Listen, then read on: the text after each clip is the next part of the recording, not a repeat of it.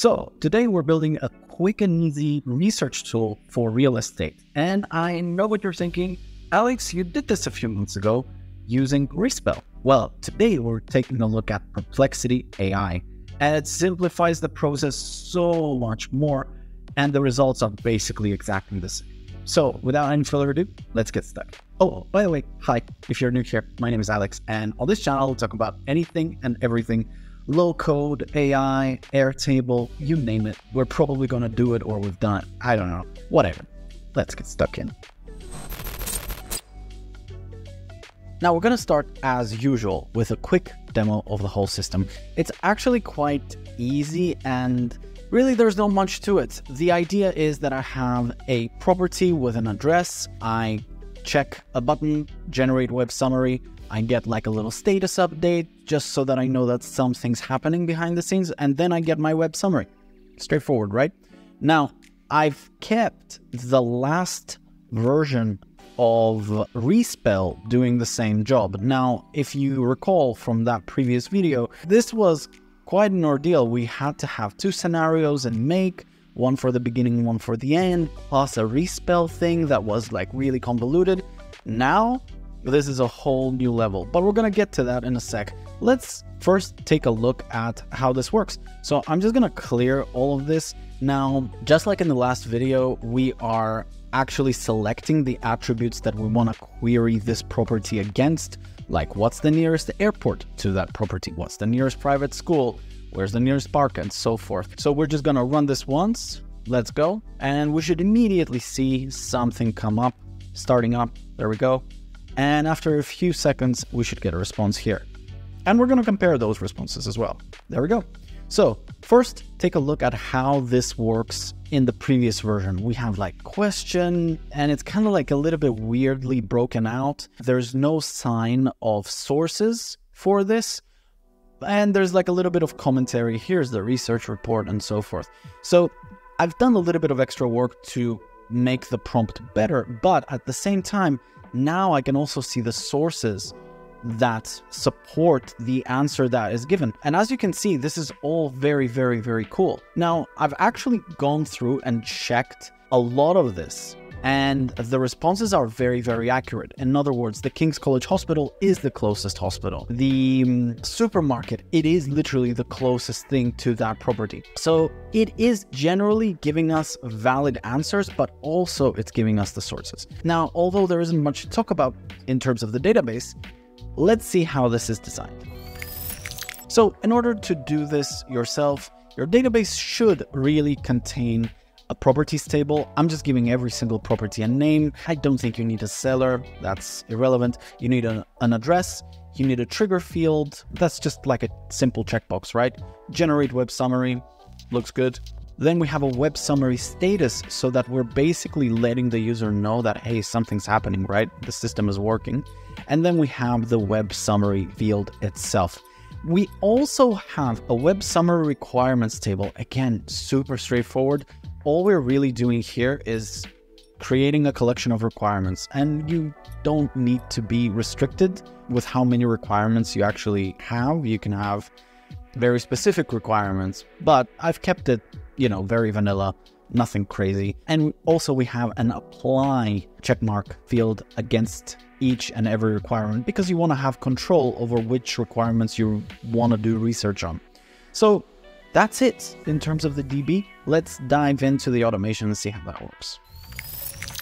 All right, so to start things off in terms of the automation, you will need to set up Make. If you haven't got a Make account, there is a link in the description below. Go ahead and set up a Make account. The next thing that you will need to do is create a new scenario, just like I have done, and add a webhook module, a custom webhook module to be precise. As soon as you get it, just make sure that you copy this URL, just press this button, copy address to clipboard. And then the next step is to jump into automations, create a new automation, just like I have done here with the Generate Web Summary 2.0. Just give it a name like I have. And as you know, we like to trigger things on this channel in terms of our Airtable automations exactly the same way every single freaking time. And that is by making sure that the record matches conditions, that is our trigger, right? And the condition is, of course, table properties generate web summary is checked. And then we run a script, which looks like so. Just copy this whole script, but change this URL that I've got here with the URL that make gives you. So that's a very important point. Now, from there, make sure that you also have your input variable in place, just like I have done here, capital R underscore capital ID. Keep that exactly as is. And then don't forget to map the Airtable record ID value from the blue little crossover here. It's this little field, Airtable record ID. Just click on it and make sure that it's mapped.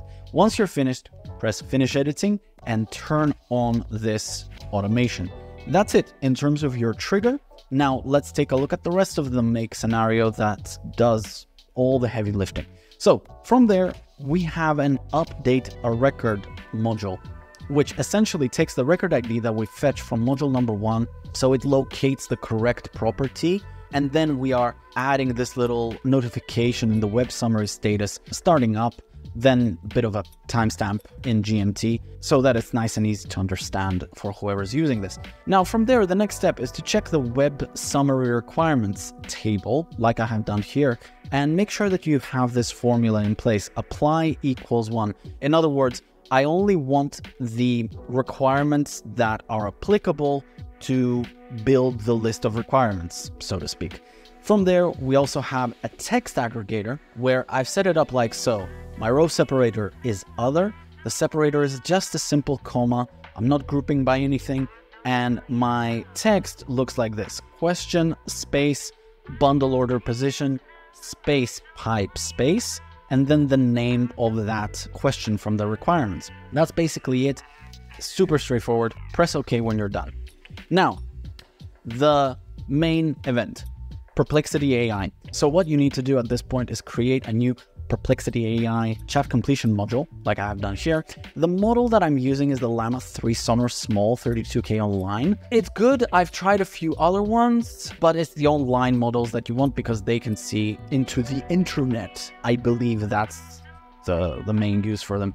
The messages and the prompt engineering that's involved, well, you've got it right in front of you. The first thing that I need to do is I want to make sure that the system understands who it is. It is a real estate agent, a savant real estate agent with 30 years of experience in the real estate market. Super straightforward. It could be more dialed in, but you don't have to. Now, from there, we have the property address and the address that we map from module number 8. The list of questions, module 18. The desired formatting of your response.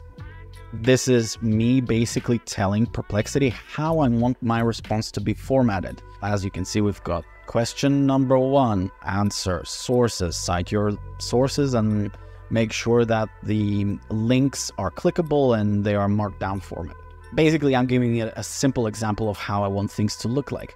Then I'm giving it a quick mission, provided with the property address above, the list of related real estate focused questions. There you go. Yada, yada, yada. Get all the answers. If there is an answer like a high crime rate, make sure that there is like a warning emoji. Always cite your sources. Your sources must be delivered in bullet point format. Yeah, that's not really true. I don't have any bullet points above, but anyway, you can keep that in. And also, finally, do not add any conversational language. We just want the answers to the questions, nothing more, nothing less. That's basically it. The user role, of course, is user. And max tokens, I'm not putting any max tokens there. Temperature is 0.3. You can play around with this. 0.5 will give you more creative results, or 0.9, let's say. But if you want things to be a little bit more concise and to the point, 0.2, 0.3, that's where you need to be. Then we have the rest of it is just basically blank. That's it. Press OK. Now, finally, we have module number 21, which is essentially us taking the response that we've got from Perplexity and pushing it back into Airtable. Plus, we're also saying that, hey, the process is complete in terms of the web summary. And it all looks kind of like this. I'm just mapping the message content from module 20 into web summary. I'm creating another tag, complete, another timestamp, and that's it. There's nothing else to this. Press OK, make sure that you save the scenario, don't forget to turn it on and you're ready to go. So that's it, guys. Hopefully you enjoyed this little tutorial. I'm planning to do a lot more with Perplexity. There's so many different other applications to this technology that I can think of that it scares me. So yeah, that's it, guys. Thank you so much for watching. Let me know down in the comments below if you enjoyed this little quick tutorial. If you have other ideas about how we can use Perplexity, let me know down in the comments below and I'll see what I can do. There's so many cool ideas that I can think of that can apply to Perplexity, especially when combined with Airtable. So that's it. Catch you in the next one. Cheers.